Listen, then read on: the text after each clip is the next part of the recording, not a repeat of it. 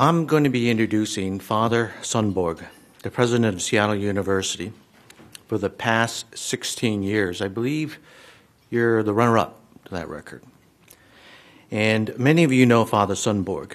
He is one of our esteemed club members, and I think he's one of our role models.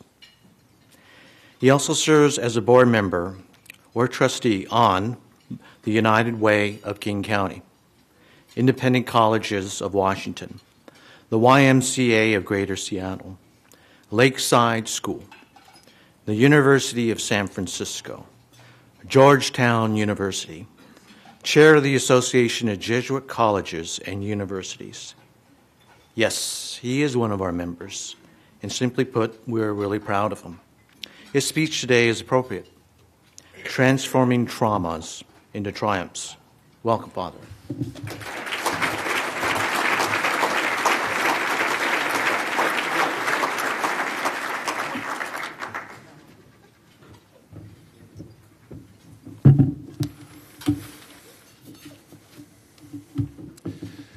It's a great privilege for me to be invited back again to speak as a fellow member with my colleagues of Rotary 4, and it's even a greater privilege to be able to do so on this day when we honor these students who are winners for life, who've overcome significant challenges in their lives, have been nominated by their school counselors, and are people in whom not only others believe, but in whom we too, as Rotarians, believe. So I dedicate my remarks today to you, the students, the winners for life, and I invite my colleagues from Rotary 4 to listen in. We not only believe in you, but we know that there's much that we, your elders, can learn from your exceptional experience.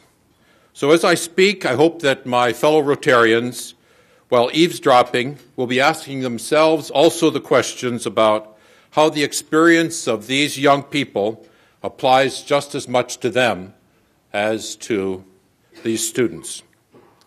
I take as my title this afternoon, Winners for Life, Transforming Traumas into Triumphs. And what got me to this subject was thinking of the challenges that these students have overcome and recalling a student at Seattle University that I once spoke to Rotary about. His name was Khaled. Here's the gist of what his story was. At the age of 12, he was working in a family bakery, and an eggshell dropped into the batter of this large industrial mixer that was making pastry. And Khaled reached in to grab the eggshell, and his arm got caught in the mixer, and his arm got pulled into the mixer, and he passed out, and his arm was amputated. Now, when he was a 19-year-old kid, he was listless, he was depressed, and one day some nuns said, "Khaled, why don't you come and just pay a visit to a little school we have for traumatized children?" Khaled didn't know if he wanted to do that, but he went along, and when he entered the schoolroom, there was a little girl who had been traumatized by violence in her family who fled underneath the table when Khaled entered the room. And one-armed Khaled got down and crawled under the table and spoke to her and played with her, and after about 20 minutes, he was able to lead this little girl out from under the table into the light. And he realized in that moment that his own trauma of having lost that arm when he was 12 years old gave him a compassion and an ability to work with traumatized children. And he decided that he would dedicate his life to that purpose. He came to Seattle University in order to perfect his ability to work in schools for traumatized children.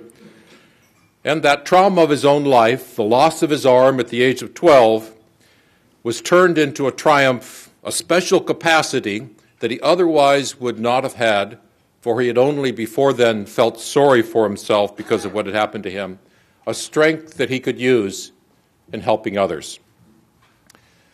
Now, my belief is that something like this happens to all of us, for we are all wounded, and perhaps we are wounded early in life.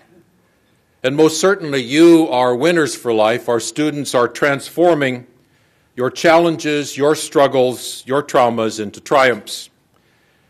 It's like what I'm sure you've heard, that the oyster can only spin a beautiful pearl within itself around a grain of sand. It needs to wrestle, as it were, with the grit or the grain of sand of life in order to fashion the pearl within it. So too the trauma is like that grain of sand or that grit around which we can fashion something that is precious and that is beautiful, not only for ourselves, for others. Another image of that is the famous Greek orator named Demosthenes. He was the greatest orator of his day. And Demosthenes grew up with a speech impediment. He was not able to speak clearly. And therefore, to overcome this, he put pebbles in his mouth in order to force himself to speak clearly and distinctly through the added impediment of a mouthful of rocks.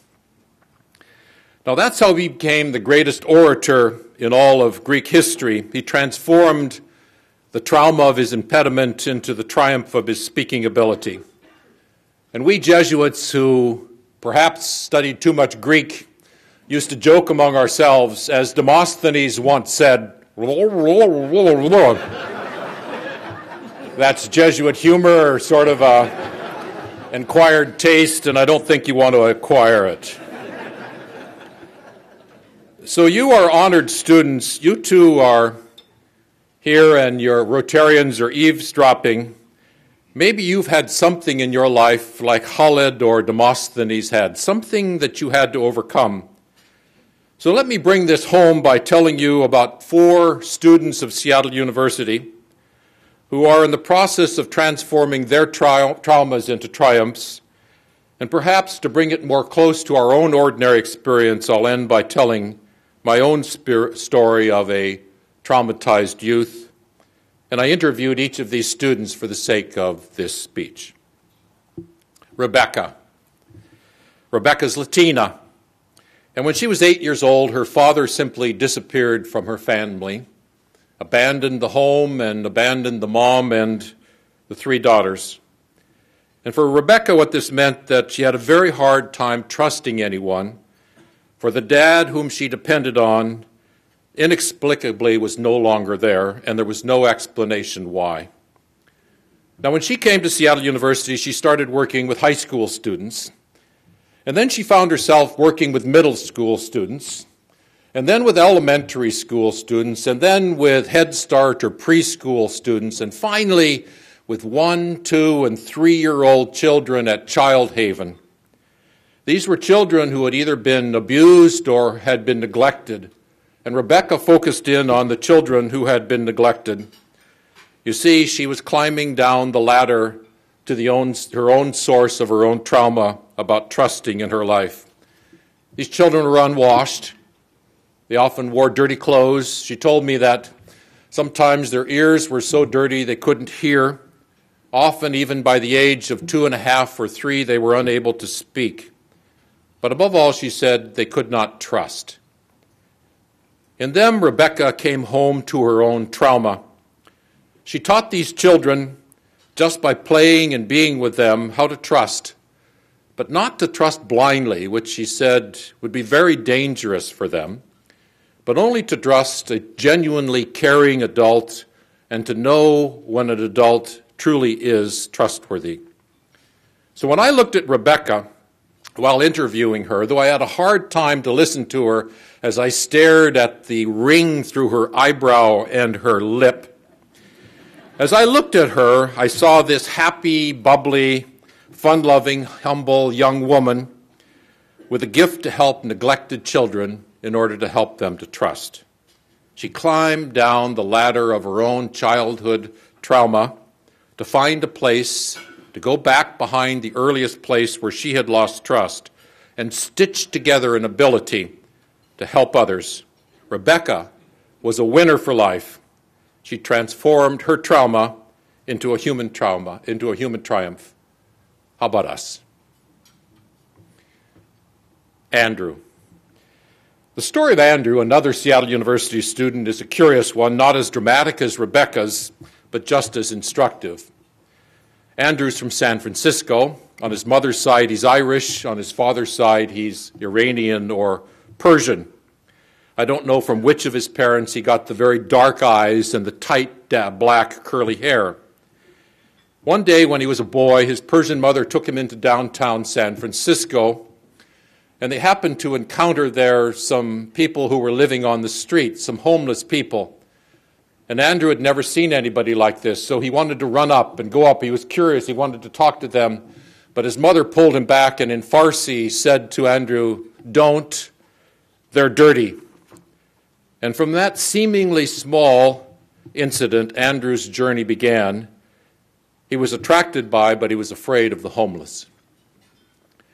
So when he came to Seattle University, he went to work in a soup kitchen with other students, and he told me the story that he would be in the kitchen, he'd be looking through the window of the kitchen into the dining room where the homeless came to eat, and he would see other students who were there, and they were hanging out with the homeless, and they were talking with them, and they were laughing, and they were sharing a meal.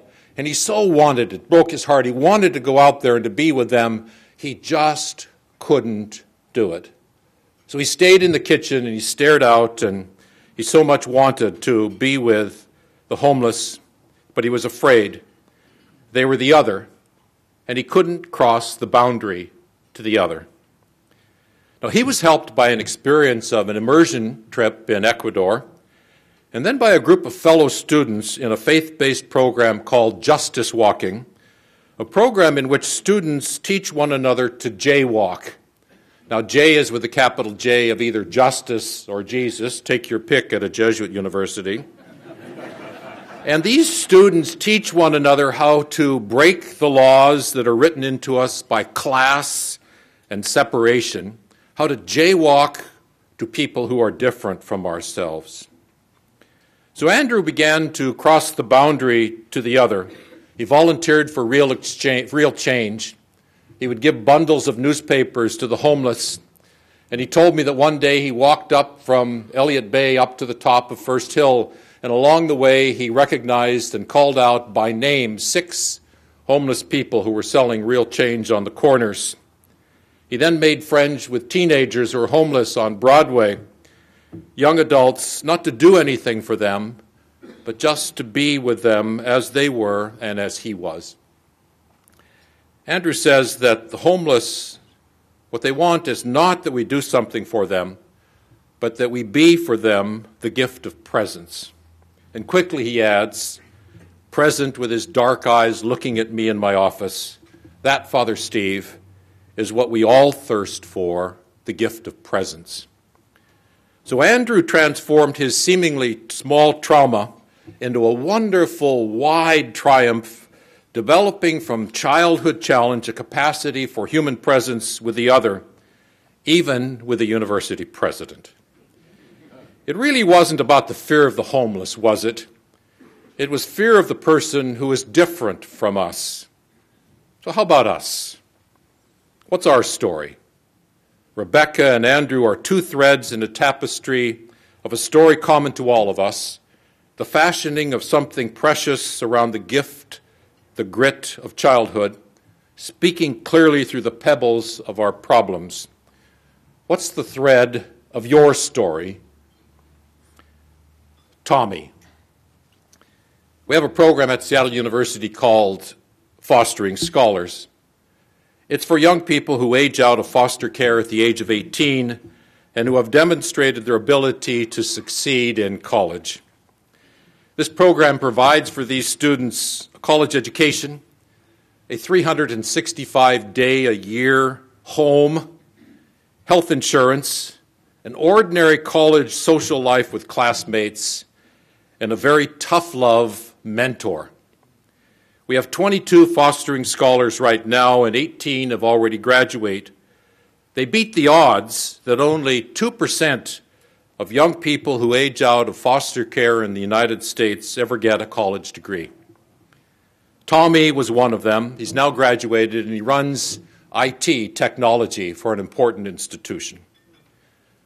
Now, Tommy, a happy, carefree guy, was the second of 7 children, but his mother was not able to care for them.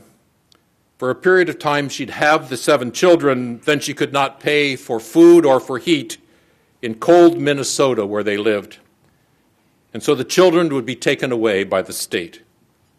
He remembers the younger children screaming when the police took them away. Tommy, instead, would think, "What can I make of this?" He lived in as many as 6 states, in a dozen foster care homes, in and out, back in and out, one school, then another, one family, another. Some families who took advantage of the foster care system for financial purposes, one state and then another. Finally, the family was removed permanently from the mom, and he's only able to be in contact with 2 of his family. The other 4 were adopted out, and he doesn't know where they are. At age 16, he came to Seattle. He was greatly helped by Treehouse, a program for foster kids.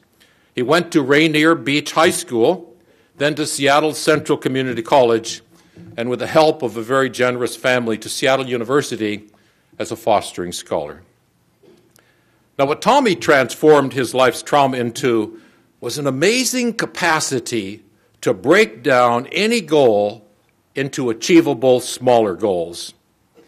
You see, he had to move so often as a child from one thing to another when he was young, he could never count on anything that would be constant, and he could not have any long-term goals. So he made this into an asset by focusing on, what can I do now? How can I learn in this one classroom? What can I do today? So he knows how to make overwhelming goals into very small solutions.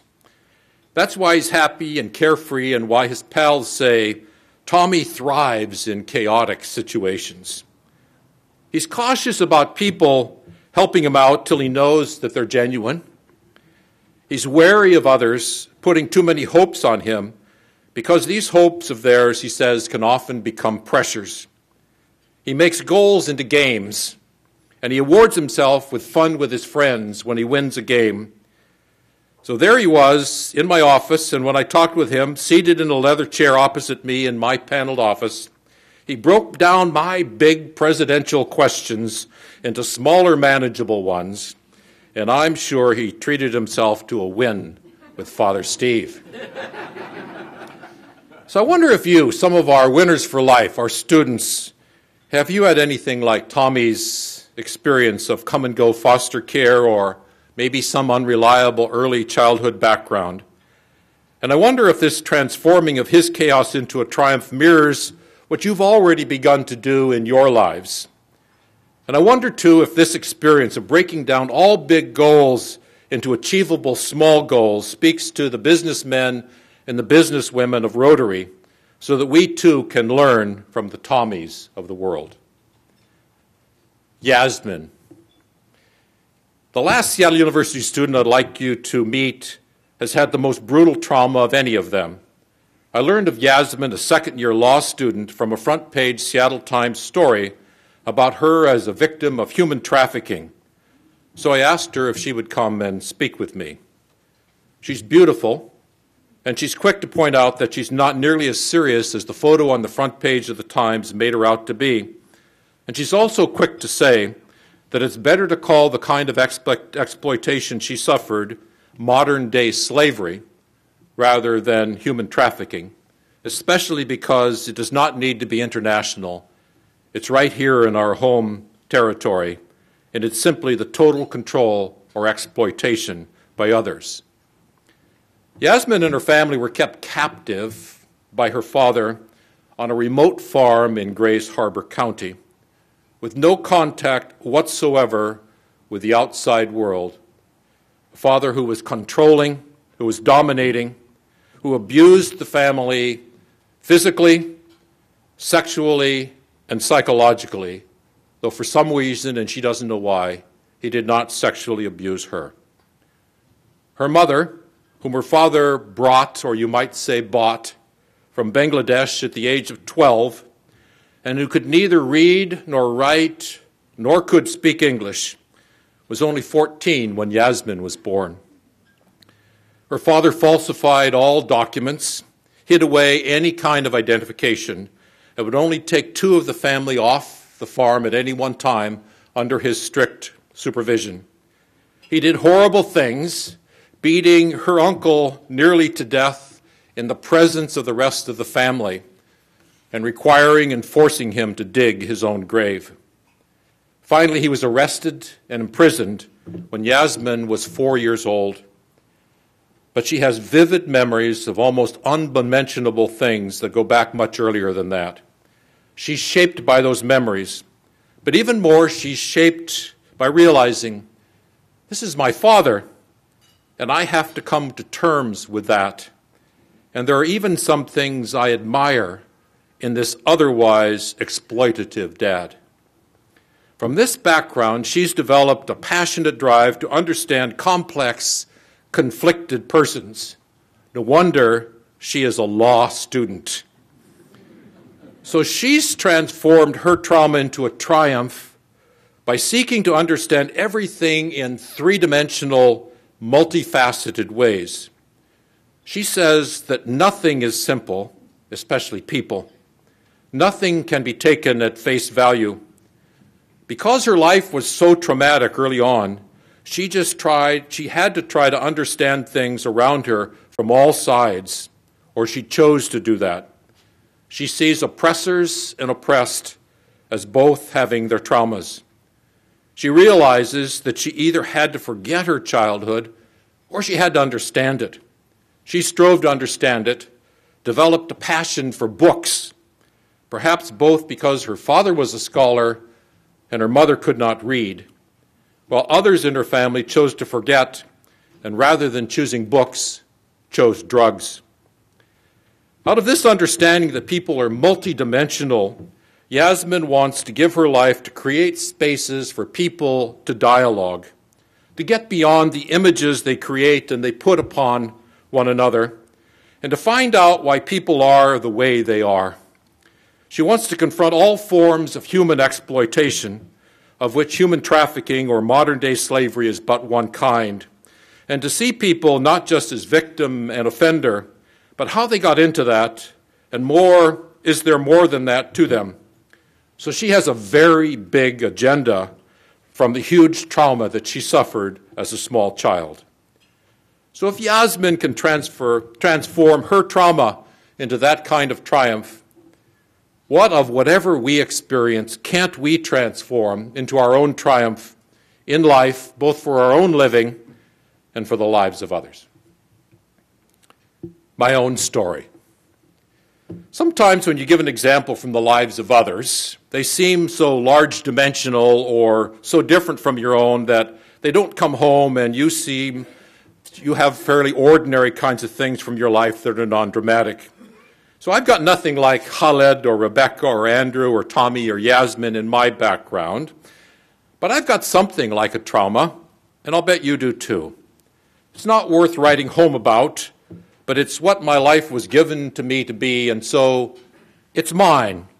And I have transformed it into a small triumph, and you are witnessing it right now. Let me give you my own example, and perhaps this will help our students as well as our Rotarians to consider their own ordinary traumas in their lives and what they've made of them. When I was young, a boy in Juneau, Alaska, and even a teenager in Washington, D.C., I was almost pathologically shy and sensitive.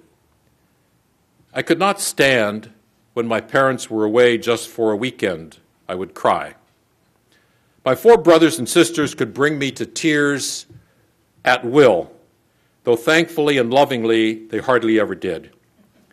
I was so shy that at Boy Scout camp, where I was dreadfully homesick every single year but did not have the gumption to say I do not want to go, I did not have the assertiveness while sitting with Troop 23 in mess hall to reach out and to take French toast from a platter, for I was waiting for it to be passed around. But I waited, and it was never passed around.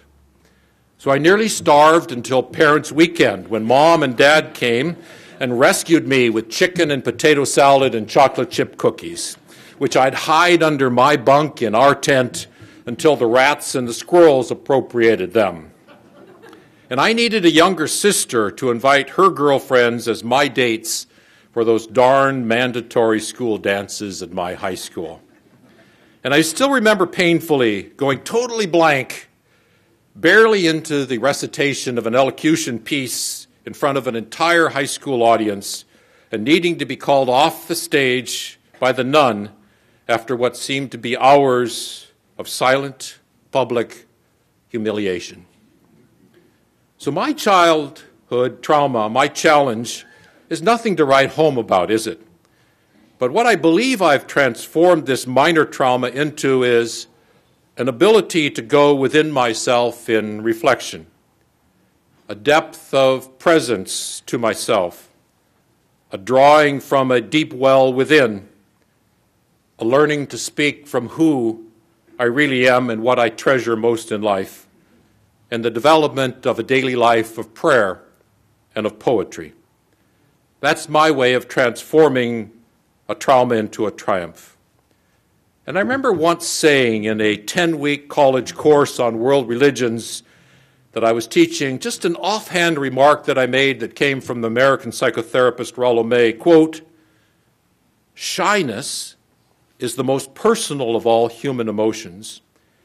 It is simply the shadow side of the perception of the preciousness and vulnerability of relationships." And on the last day of that course, after 10 full weeks, one college student, a man about 20 years old, came up to me and awkwardly, because he too was shy, said that one sentence was worth more to him than the whole rest of the course. Someone had told him that being shy is not only okay, but can be a feeling of sensitivity and of treasuring something precious. You see, shy people don't give themselves away easily in relationships. They've got too much to give, and they realize the risk of the giving. That's my little story, my triumph. So I wonder if we all, thank you.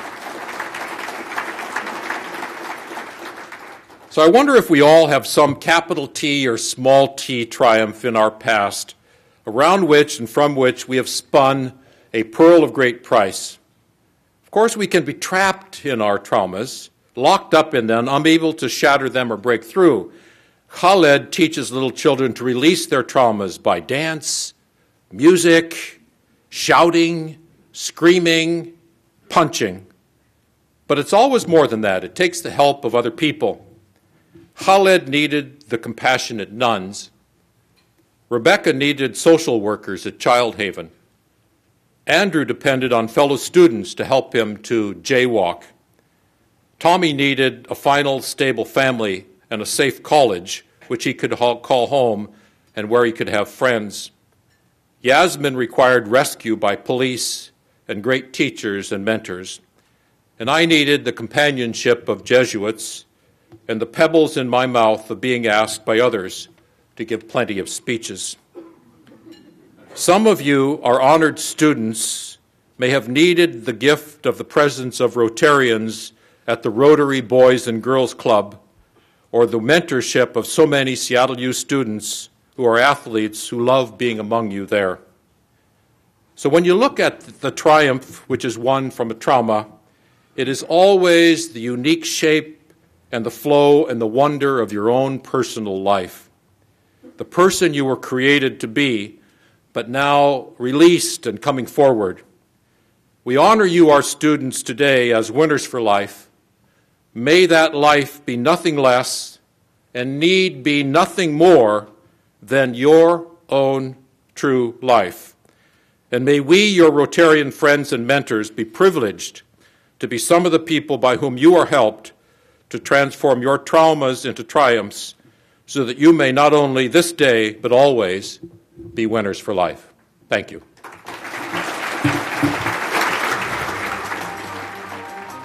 Seattle Rotary Online is made possible in part by a grant from First Choice Health, working with the Washington Health Information Collaborative to use technology to bring better health care to patients throughout the Pacific Northwest. First Choice Health.